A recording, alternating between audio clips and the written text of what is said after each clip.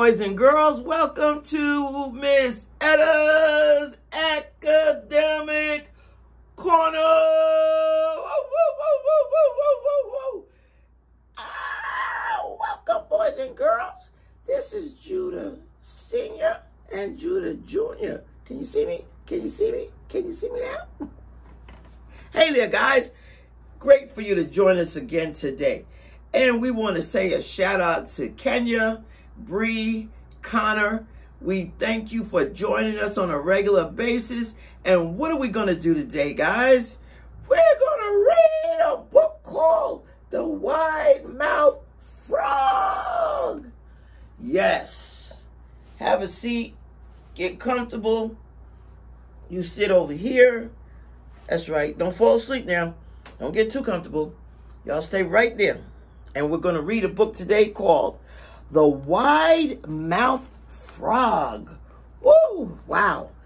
This is for our younger readers, and some of our older ones might like this too. What does that tell us? It's a hardback book. Get comfortable. If you have on your glasses, make sure you clean them. Take a soft cloth. Don't use toilet paper or tissue because it scratches the lenses. It's really little scratches, but after time, you'll see them. Also, if you have anything to drink, push it aside. You don't want to waste it on your device, whether it's your phone, your TV, your iPad, your laptop, whatever you're watching us on. So this is a book called The Wide-Mouthed Frog, and it's one of our pop-up books. It's by Keith Faulkner and illustrated by Jonathan Lampert. Now, remember, the illustrator is the what? Say it again. Yes. The illustrator is the person that draws the pictures in the book. All animals have their favorite foods, flies, worms, and berries. And the wide-mouthed frog couldn't be more curious about what they are. This talkative frog with a huge mouth just can't stop asking the creatures he encounters what they like to eat. That is, until he stumbles upon a creature who just loves to eat wide-mouthed frogs. Ooh. We're going to giggle. We're going to have fun.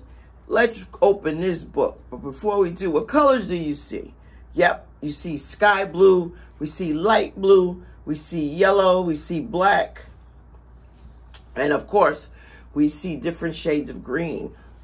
So some frogs, a lot of frogs are green.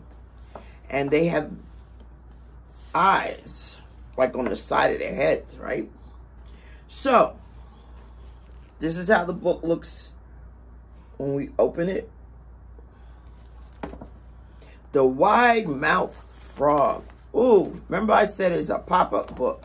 So when we open it, ooh, what do you see?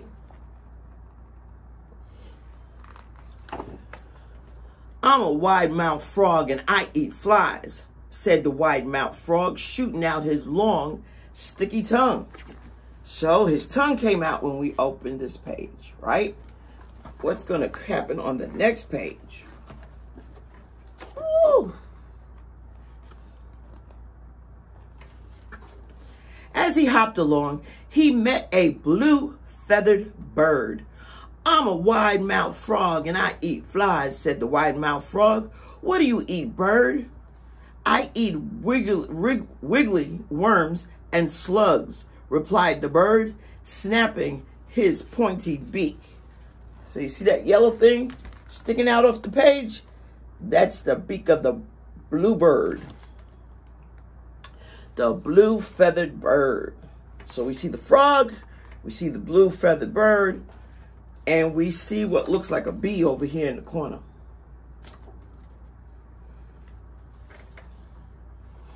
Let's look at the next page. Oh, what's going to pop out? Ooh, ooh, ooh. Bam. What is that? Next, the wide-mouthed frog met a furry brown mouse. I'm a wide-mouthed frog and I eat flies, said the wide-mouthed frog. What do you eat, mouse? I eat crunchy seeds and juicy berries, replied the mouse, wriggling her whiskers. Okay. We see the bee up there in the corner again.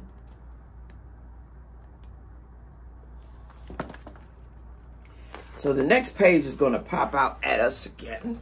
What's going to happen?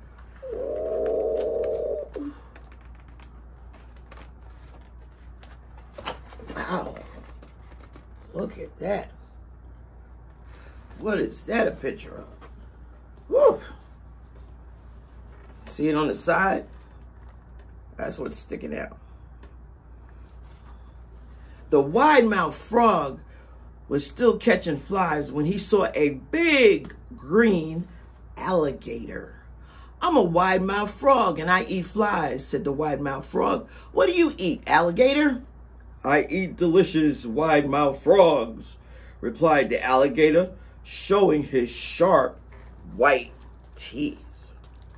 So the alligator is telling the wide-mouthed frog that he eats wide-mouthed frogs. Uh-oh, what's going to happen next?